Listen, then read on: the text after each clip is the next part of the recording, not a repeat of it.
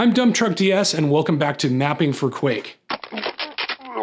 This is part 2 of my texturing videos for Quake. If you haven't seen part 1, I highly recommend it. It's an overview of the different types of textures that are used in Quake and some of the parameters. In this video, I'm going to show you how to manage textures in WAD files. There's a couple different programs that you can use. There's many options out there, but I'll show you the most common and the easiest ways of doing it.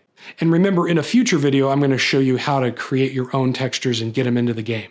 All right, so first up, I want to show you how to extract a WAD from a BSP file, a map file, basically. As I told you in the last tutorial, every texture is built into the BSP, so you can extract them and make your own WAD from that. So what I'm using for this are Joshua's tools. I call them that. Anyway, they're Joshua Skelton's Quake Tools, and I've got the link down below to the website, and it's a suite of tools that run in Python. So you just install Python if you don't have it. You run these from the command line, or you can drag and drop some of them. It just depends on what you want to do. So in this case, I want to take a BSP and make it into a WAD. So I'm going to drag and drop Honey onto this, and it'll run for a second, and then here's Honey WAD. So it doesn't get any easier than that. Joshua Skelton's Quake Tools are very handy if you need cross-platform, for Linux or Windows or what have you, Mac. That's a good solution if you're on one of those platforms and you're comfortable with command line interfaces. But if you're not comfortable with command line tools, you have other options. One of them is a Windows program called TexMex. It's been around for a while. I'll just go ahead and launch it here. And TexMex is not really an editor. I mean, it's more of a WAD management program where you kind of copy and paste textures into it, and you can move things around and get rid of things. There's light editing where I believe you can mirror and flip things. You can adjust the brightness and things like that. So right here, I'm going to make a new WAD, and I'm just going to take a couple of these textures and just copy them over. It's real easy to do that. So it's easy just to drag and drop textures in there, and then you save your WAD. But just a gentle reminder, if you do use someone else's textures, make sure and take note of where they came from. The information hopefully is in a README, and you do want to give people credit.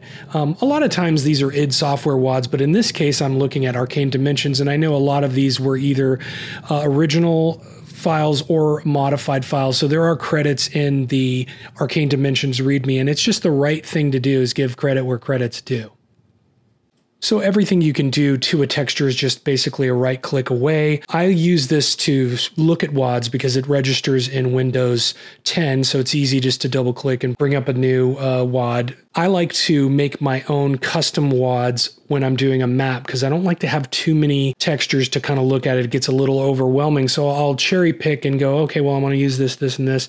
And then obviously as time goes on, when I need maybe a button or, some other kind of texture of an idea, I can just drag and drop, open this, drag and drop, and then refresh it in Trench Broom. So here's a few other things you can do with TexMex. Basically, you can take a look and see an animated texture and see all the frames, basically. These are all loose textures that are all collected in here, but it's kind of handy to be able to see that because unfortunately, Trench Broom doesn't have animated texture support. All right, so I just discovered in order for this to work, you actually have to start with 0. So you got to find the 0 texture, and then it's available.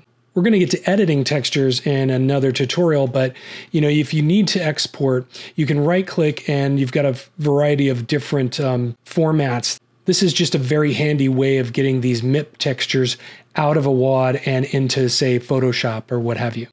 One thing I didn't go over in the previous tutorial, the overview, was Mipmapping. And so basically all of these textures are referred to as MIP. So you have a WAD file that houses these MIP textures. So they're .mips. And you can actually export these as MIP files. So I'm just going to export this guy. And I'm going to save it to my desktop.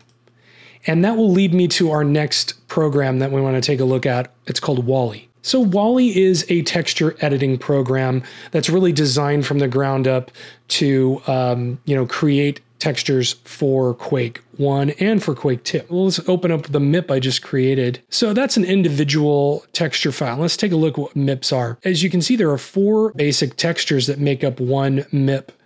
And what this is used in is a 3D methodology called Mipmapping. And what it means is this larger texture is something that you'd see up close in the game. As you get farther away from, let's say, the wall that it's on, these are going to be swapped out to save memory and to help with visual fidelity. That's basically the Wikipedia definition of mipmapping. So when you are creating textures, you've got this button way down here in the lower left to remip the image. So let's say you make some edits to this. So when you've made your edits and you're happy with it, you should remip these.